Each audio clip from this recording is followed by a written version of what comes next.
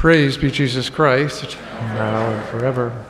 Here we are, the second Sunday of Ordinary Time, and the Church has provided us readings that are anything but ordinary. Indeed, they are most extraordinary. They are filled with so much for our reflection and for our meditation. We could certainly spend many hours and days upon them. When we look at the first reading, the prophet Isaiah is speaking words of encouragement. He is announcing that the Lord, who is the God of Israel, has chosen once again to bring his people back to their native land, to the land of promise that he had given to them. They had turned away from the Lord, and their enemies had overtaken them. They had gone into exile, but now a time of vindication was upon them. They were no longer to be forsaken or desolate, but now they were called by God, my delight, and their land espoused. The Lord takes delight in his people, Isaiah says. Imagine that the God of the universe, of heaven and earth, takes delight not just in Israel, but in you and I. We are his chosen ones. We are the ones that he has called to himself. Through baptism and confirmation, he has given us the gifts of life, spiritual life, a participation in divine life. We are espoused by God. We are his delight. He delights in us.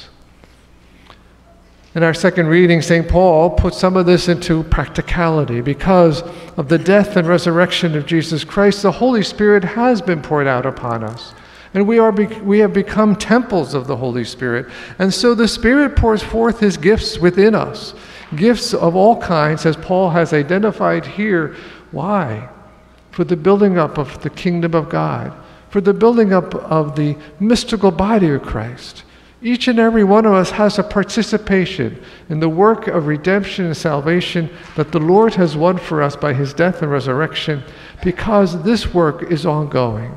The Lord wants the kingdom of God to be made manifest through us, through the power of the Spirit within us, through the gifts which the Spirit gives to us.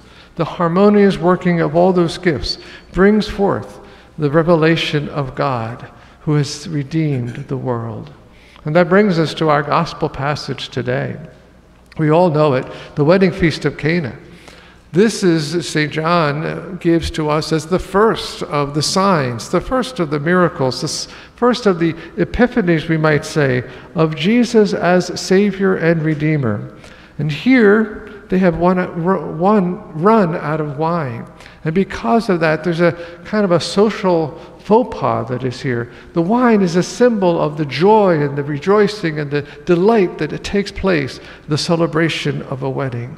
But it's not just on a practical level, on a human level. St. John always has a deeper spiritual level, because the mother of Jesus, who pleads on their behalf that they have no more wine, intercedes for them, is interceding for all of us. For the wine that Jesus produces, the wine that Jesus gives, is life, the life of God himself.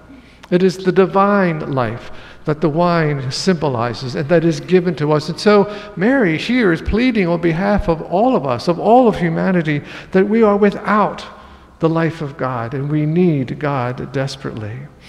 And so we see the miracle that Jesus produces, a miracle that goes far beyond the needs of the people. And that is what the kingdom is all about. God's gifts are overwhelming. They're in abundance, an overabundance, because he is God and he loves us with such deep affection and deep delight. But out of all of the things that we can be pondering upon this weekend and this coming week upon these readings, I ask you to look at one specific word, one specific sentence spoken by Mary, the mother of Jesus, the mother of the church, our mother.